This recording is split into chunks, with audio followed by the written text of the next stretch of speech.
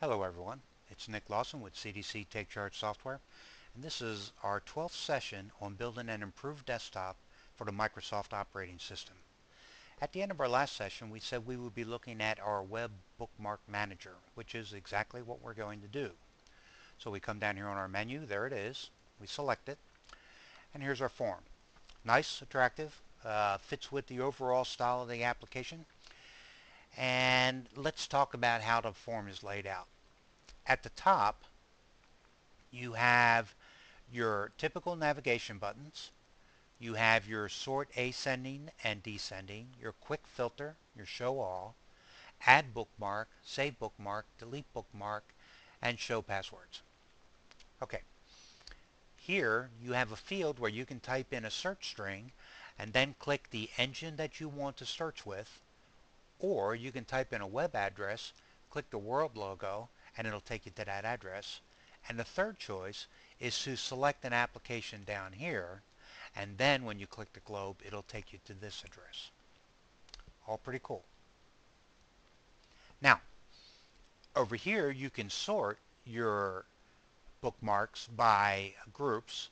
So you have personal interest, programming, there you go. Let's go ahead and do a search. So if I search on Take Charge software, and I want to use Google. Here it comes back, and there's my website, Take Charge Software, right there. Here is a sample video from YouTube, my YouTube channel, and here is our Alpha Software How-To Guide on our blog. Pretty good. All three show up on the first page.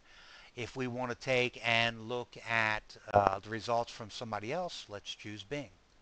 All I have to do is click it, and here we are. We're on Bing, and Take Charge Software is number 2. Yay, that's very exciting. Our how-to guide is just a few further down, and I don't see a video, however. Okay, that's all right. They don't want to promote Google's YouTube channel, I guess. Okay, now let's look at bringing up a web page.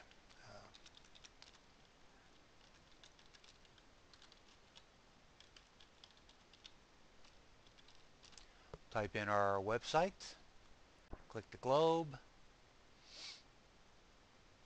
and there you are.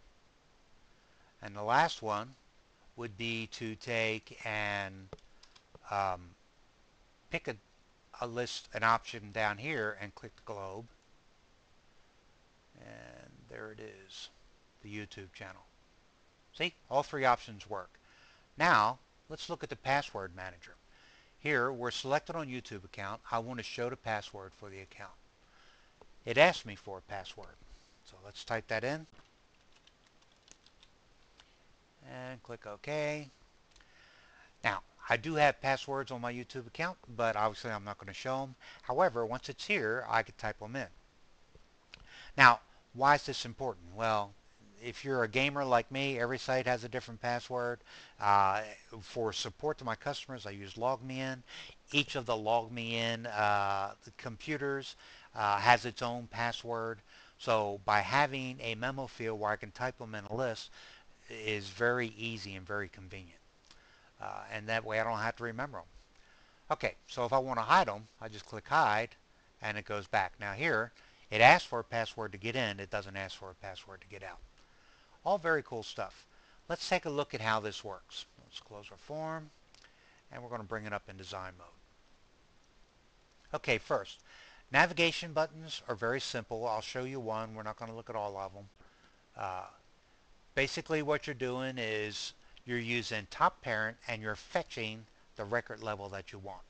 Now, the reason we can do it this way is because our form is bound to the table, which is our web list, and that's the current table, so I don't have to do anything special. I'm not fetching down through levels, strictly working at the parent. Very easy to do. The query, if you remember back from our quick note session, that and the sort ascending descending all work by using the object value. So if the object that is active is a button, well, then we know we're clicking a button. We want to go to the previous object to perform the code against. And on this particular one, we use a quick filter. For the ascending, we send a control A. For the descending, we send a control Z. The show all basically just shows all.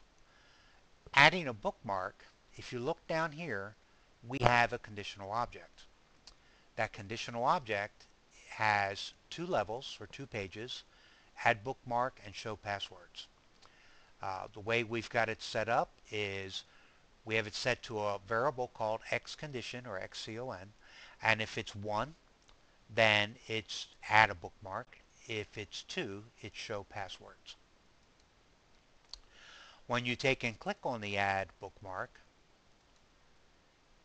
it takes and commits the current record, sets our level to condition 1, then starts a new record, and if there is a value or a web address in our search string, then it adds that as the file location for the URL, and then all you do is put it in the group you want and give it a name for your bookmark.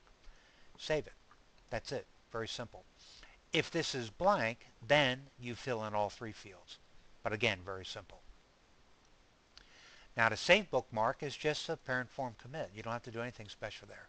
On a delete bookmark, what we're doing is we are committing the record just in case. Then we do standard, real simple, a table equals table current, and then we delete a range record number equals var mbr. Where do we get that? You've seen us do it before. We do it on fetch of the records. There you go, record number for web list. That assigns the value to RMBR and allows us to delete the record that we want. Notice also in here that we set WSString to equal our browse1 file location.txt. That's an easy way to pass values to and from variables.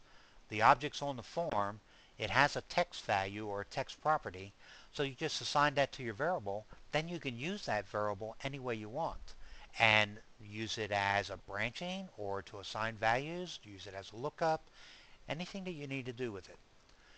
Okay, that is pretty much it on our form. I guess I could show you our list here because I know doing list is always a sticking point for a lot of people. The variable is called BM group. It's a list box. And the choices are from the current table and its values from that table. And all we want is the field groups. We're displaying unique keys only. Then when you take and select one in the list, the onChange event filters through a query run our records in the list. That's it. As you can see, it's always my philosophy to take and keep things as simple as I possibly can, and this is pretty simple. So thank you folks for stopping by. Have a great day. We will be looking at that file manager on our next session. Thanks a lot. Have a great day.